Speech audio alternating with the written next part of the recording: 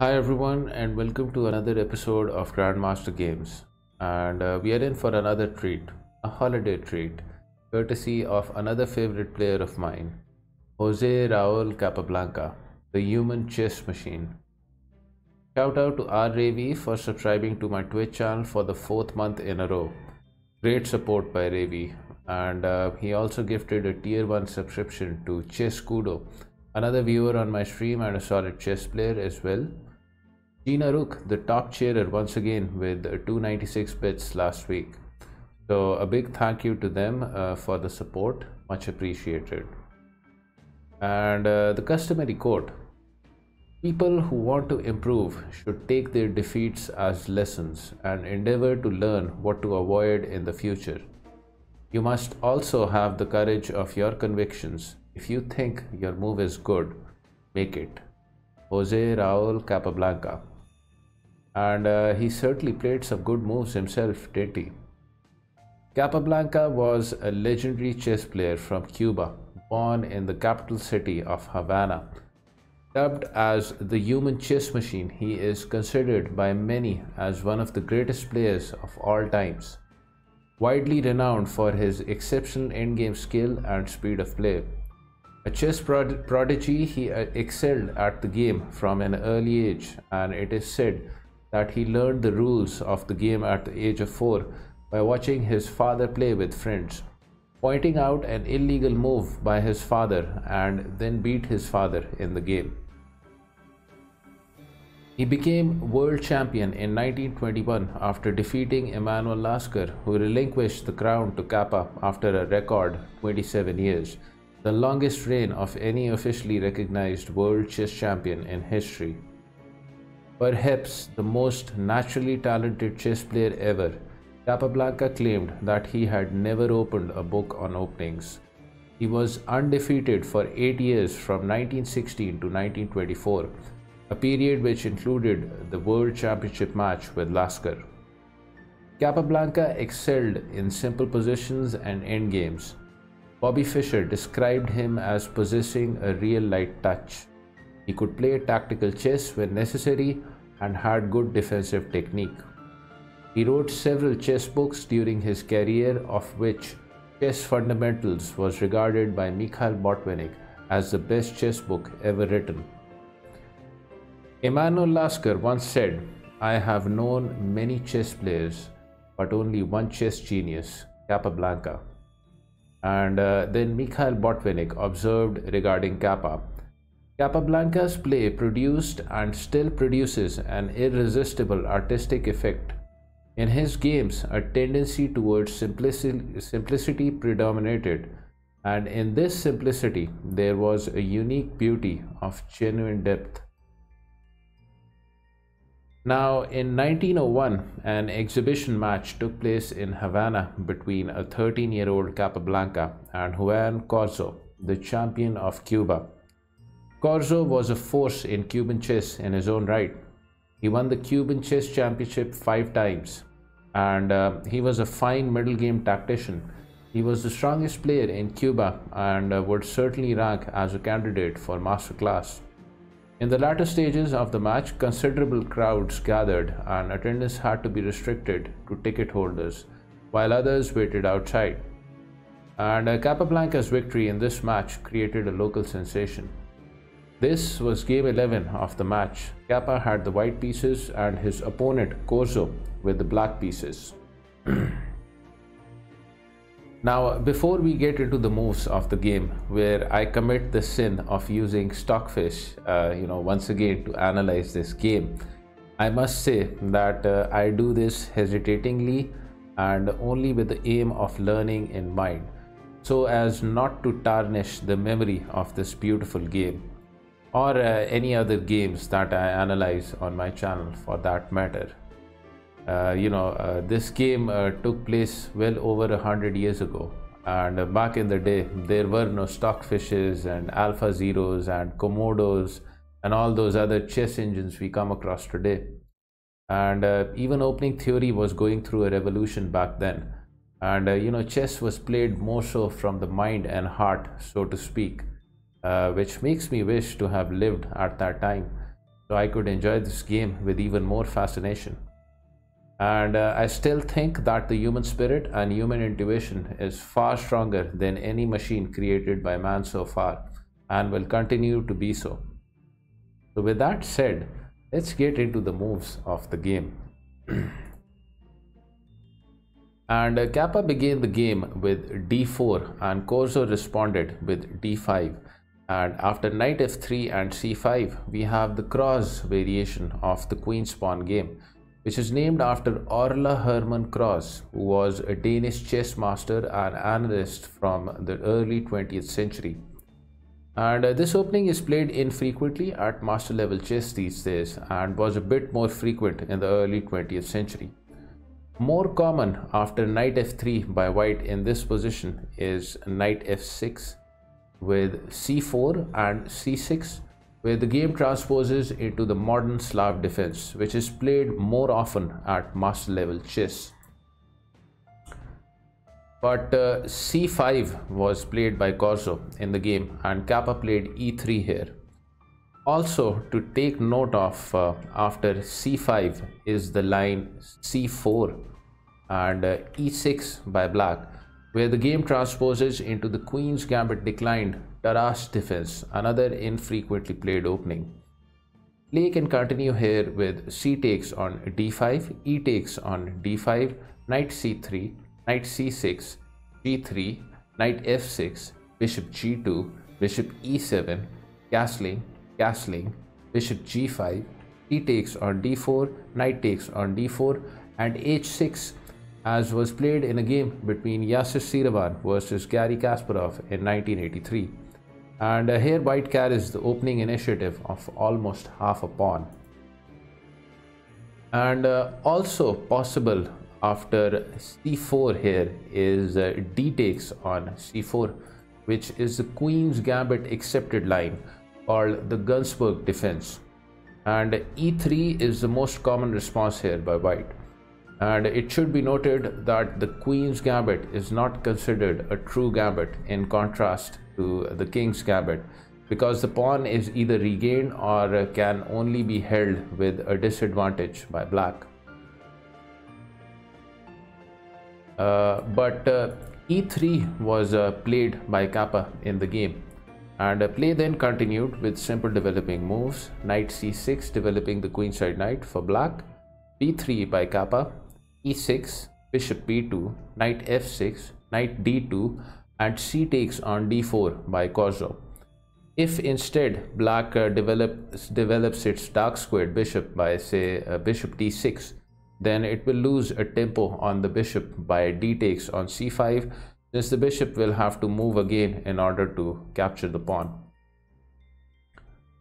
As such, c takes on d4 first, and now e takes on d4 by Kappa, bishop d6 and bishop d3. Both players are ready to castle here, which is what they went for with castling and castling. And Corzo played knight h5 here with ideas of the aggressive knight f4. And Kappa played g3 to prevent that maneuver. Also playable for white is rook e1, allowing knight f4 temporarily, and after bishop f1, g3 is on the way in order to kick the knight. But in the game, Kappa played g3 immediately, and black played f5, expanding on the king side. And Kappa responded with knight e5, discovering an attack via his queen on the loose knight. As such, knight f6 by black, and now f4 by Kappa, preventing black from advancing further with the f pawn himself. And bishop takes on e5 by Corzo, taking out white's strong knight, and Kappa recaptured the piece with f takes on e5, rightly keeping lines closed for the black queen, because if you go for d takes on e5 here, it allows a queen p6 check to black, developing the queen with tempo. And after king h1, the position is a bit uncomfortable for white here. Knight e4 is coming, and since the f pawn has already been pushed by white here, it has created weaknesses in white's king side. As such, f takes on e5 and knight g4 by Corzo, moving the threatened knight and threatening knight e3.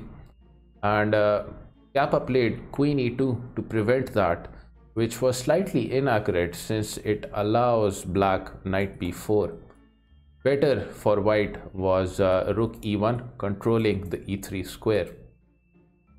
But queen e2 by Kappa, and Corzo played an inaccuracy himself with queen b6, missing knight b4.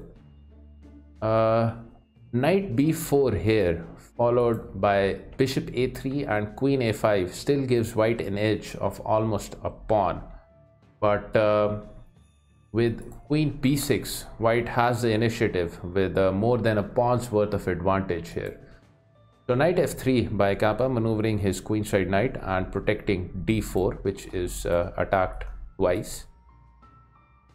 And bishop d7 by Corzo, which was yet another inaccuracy. Better here was again knight b4. But with bishop d7, white's advantage grows to almost 2 pawns. So Kappa played a3 here, preventing knight b4 altogether. And king h8 by Corzo, which seems unnecessary immediately for black. And better was rook c8, bringing the rook over to the semi-open file. But king h8 has been played by Corzo in the game, and h3 by Kappa, kicking the knight, which goes to a passive knight h6. Queen f2, knight f7, rerouting the knight, king g2, moving the king off the back rank, and g5 by black, looking for counterplay on the king side. g4 by Kappa and knight e7. And if you get excited here and go for f takes on g4, then this will be answered by a simple h takes on g4 with over 6 pawns of advantage to white, now that the h file has opened up, much to your opponent's delight. So instead, knight e7 and now queen e3 by white, which was an inaccuracy and reduces white's advantage. Better was bishop c1, where play can continue with rook g8, king h2, h6, bishop d2, a5, a4, king g7, rook b1, queen c7, h4, rook h8, king g2, and rook f8, with nearly 3 pawns worth of advantage to white.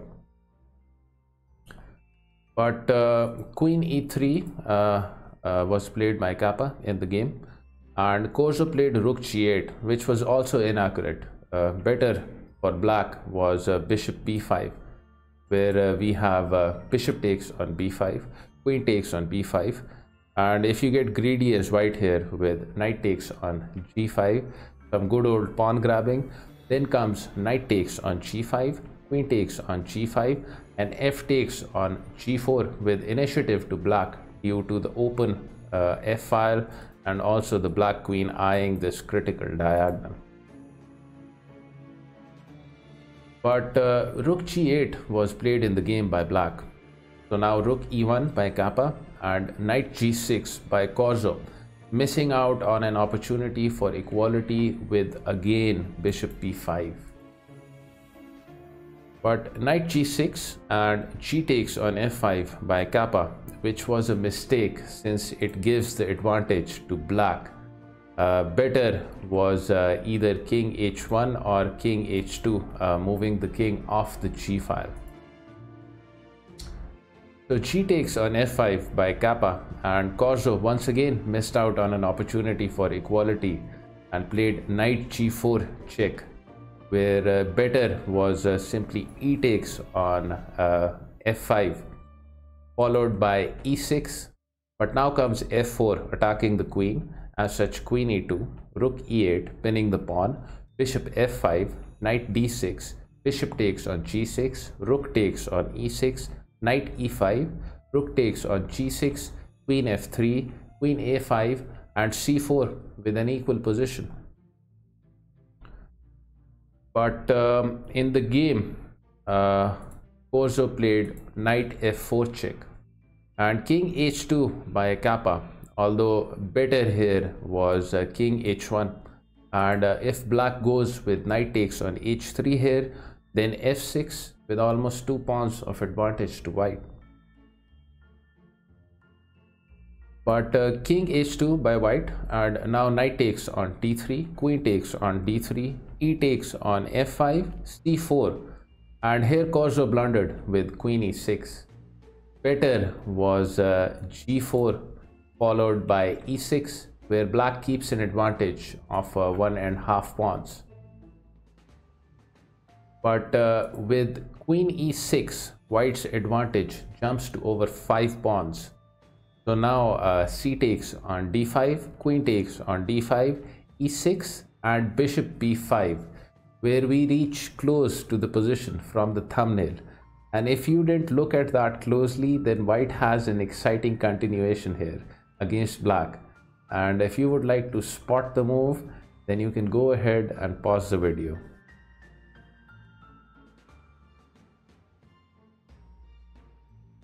Queen takes on b5, a brilliant queen sacrifice by a 13-year-old Kappa, and black has no better choice but to accept.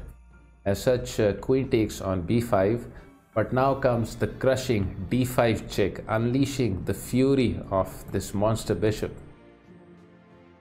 So Corzo played rook g7, blocking the check, but now comes e takes on f7, Kappa winning some material back. h6 by Corzo, making some space for the cramped king, but now knight d4, attacking the queen. And Corzo, for lack of a better move, played queen takes on f1, attacking his queen in return, but white has the initiative here. And if you try to save the queen with something like queen d3, then white's advantage jumps to almost 10 pawns.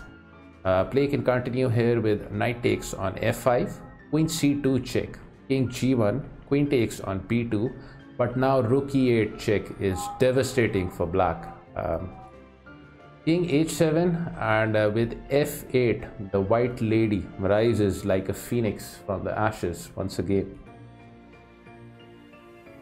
As such, queen takes on f1 was played by Corzo. So now rook takes on f1 by Kappa, rook takes on f7, and rook takes on f5, which was slightly inaccurate but still winning for white. Better was a rook e1, where we have f4, knight f3 with a discovered check, king h7, d6, rook c8, king g1, rook c2, bishop d4, rook d7, rook e6, rook c6, bishop e5, with over 4 pawns of advantage to white. But rook takes on f5 was played by Kappa. So Corzo played rook takes on f5, which is another mistake. King g7 followed by king g3 offers the most resistance according to Stockfish in this position, although it's still winning with over 2 pawns of advantage to white here. But rook takes on f5 by Corzo. So now comes knight takes on f5 with a discovered check, king h7, and Kappa here found the best move with a knight e7, which prevents the black rook from coming over to the open e file. And Corzo tried rook f8, but white's advantage keeps growing with over 5 pawns here. And play continued with king g2, h5, d6, pushing the d pawn closer to queening, g4, h takes on g4, h takes on g4, and bishop e5 by Kappa, which was unnecessary and perhaps was played under time pressure. Better was simply king g3. But bishop e5 with advantage still to white, king h6, d7, and rook d8. Alright, you can pause the video again here if you would like to find how to progress with white in this position. Knight g8 check, another exciting piece sacrificed by Kappa, which forces rook takes on g8. And if you don't accept the sack and play something like king g6 here, then comes knight f6 with bishop c7 to follow, which will eventually win the rook. As such, rook takes on g8, but now bishop f6, and black has to give up the rook for white's passed pawn. And here followed king g6, d8 queen, and rook takes on d8, bishop takes on d8, and b5, another blunder by Corzo. King f7 or king f5 offers the most resistance according to Stockfish, but I guess it's safe to say that any resistance is futile here, and white is completely winning. So b5, king f2, king f5, king e3, and king e5. And Corzo could have resigned here, or even a few moves before. But once again, perhaps the element of time controls gave him hope. And one can only assume. You can make your own assumptions on this, as I will share the clock times at the end of the game with you. So anyways, Kappa played along with king d3, king d5, king c3, g3, bishop h4, g2, bishop f2, a5, b4, king e4, bishop b6, king d5, king d3, and king c6, with around 65 pawns worth of advantage to white, if that is of any relevance at this point. Bishop g1, king d5, bishop h2, king c6, king d4, a4, king e5, king b6, king d5, king a6, and king c5. And it was in this position that Juan Corzo finally resigned to the 13-year-old. The clock times from the book The Unknown Capablanca by David Hooper and Dale Brandreth, first published in 1975, show Kappa with 42 seconds left on the clock and Corzo with a minute and 35 seconds. So there we have it, a famous victory by a young Kappa, and a well-deserved one too. Hope you enjoyed the game and the video. Till next time, take care.